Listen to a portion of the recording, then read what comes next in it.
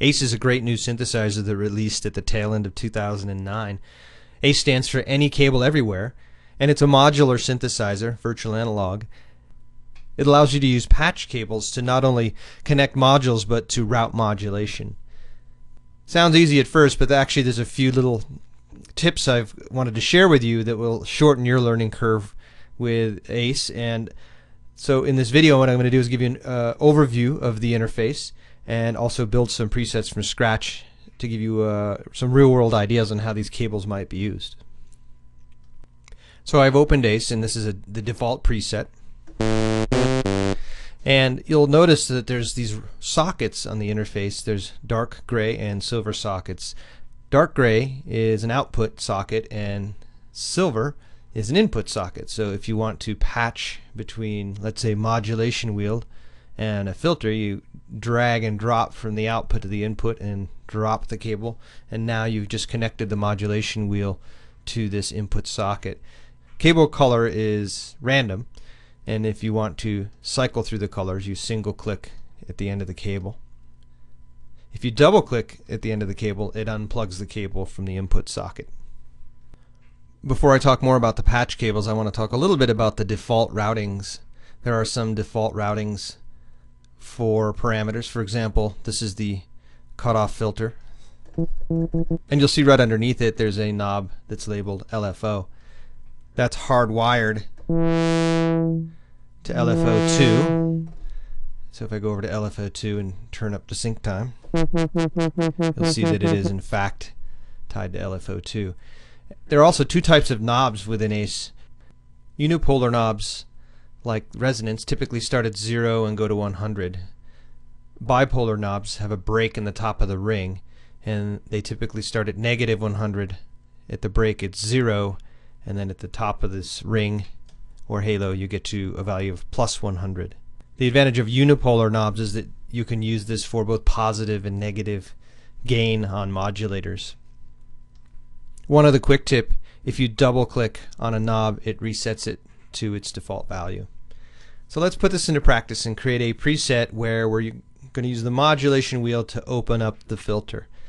I'm going to go ahead and turn up LFO2 just so you can hear that, how that affects the sound.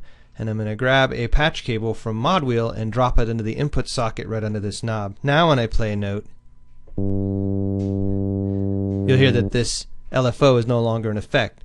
By patching to this input socket, we've actually changed the function of this knob. It's no longer controlling LFO2, but instead it's controlling the gain of the modulator coming into the input socket. So it's a really important concept to understand within ACE, that by dropping a cable to an input socket, you now disable the default routing and the function of the knob changes. Alright, now that I have modulation patched to the filter cutoff, I'll turn the filter cutoff down a little bit. I'm going to press a key, and I'm going to sweep up the mod wheel, and you'll note that there's no change in the sound. Well, that's because I haven't turned the gain up for the cable. If I turn this all the way up and I press a key, and now if I move my mod wheel up,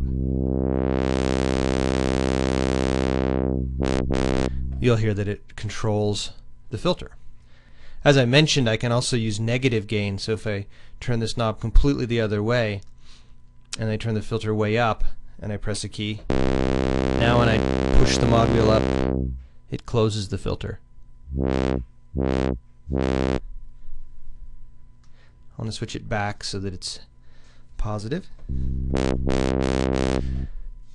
Now another key concept in ACE is that if you try to map a second output to the same input, let's say I try to map pressure or aftertouch to the same socket, it overrides the initial cable. So an input socket can only receive input from one output. So let me go ahead and drag my mod wheel back up here so we get the patch back where it was. But you can have a one-to-many relationship with output to input. So for example, I can take mod wheel and map it to resonance, and you'll notice that there's no gain knob associated with this particular parameter.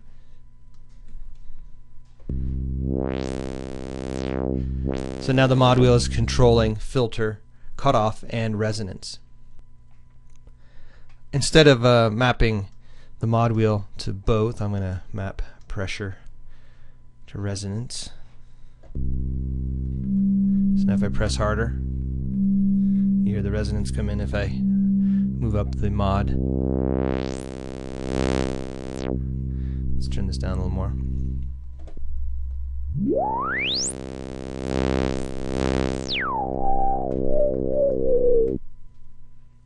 Alright, let's try something a little more complex. I'm going to create a new preset. I've reloaded the default preset. I'm going to create a new preset, and I'm going to use LFO1 to modulate the filter using a sample and hold circuit.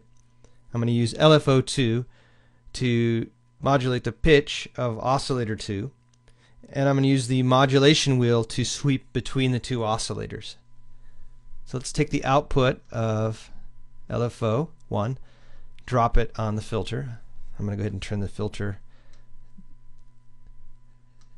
down and the cutoff down and the resonance up. And I'm going to press a key.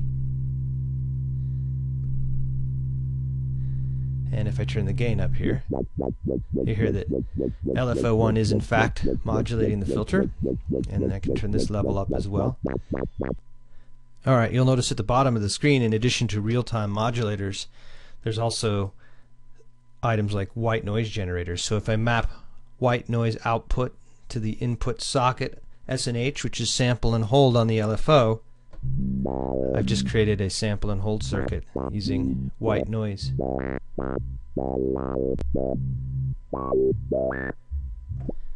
Alright, now I'll take the output of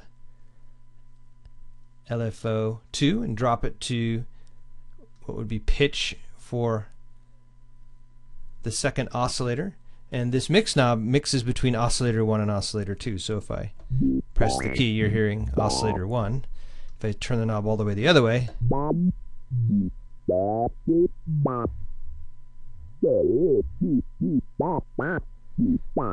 you're now hearing the output of Oscillator 2. Now I can take the mod wheel and I can map it to the mix. And if I sweep mod wheel, it modulates between Oscillator 1 and Oscillator 2. Alright, I'm going to show you one more important concept. It's called a multiplier. I'm going to go ahead and remove that patch cable and just go back to the original single oscillator. Let's say I want sample and hold to be modulated by the mod wheel. If you take the output cable of white noise and plug it into this multiplier, then you can route the output of this multiplier back to sample and hold. And I'm going to go ahead and click these so that the cables are the same color. So that's the same result, except now I've added a gain knob that I didn't have before on sample and hold. I can control gain from the multiplier using this knob. But more importantly, I could take mod wheel and plug it into this mod input socket. Now the mod wheel controls how much white noise is being sent to LFO1. Leave you just with one more concept, and that's daisy chaining. You can daisy chain cables. So I'm going to map mod wheel to this parameter, and then I can map from input socket backwards to this input socket. Alright, so that's Patch Cables 101 with ACE. So take what you've learned in these videos and head back into the factory presets, and what you see there is going to make a lot more sense to you now that you understand how this patch cable system works. For more tips on electronic music production, swing by modulatethis.com.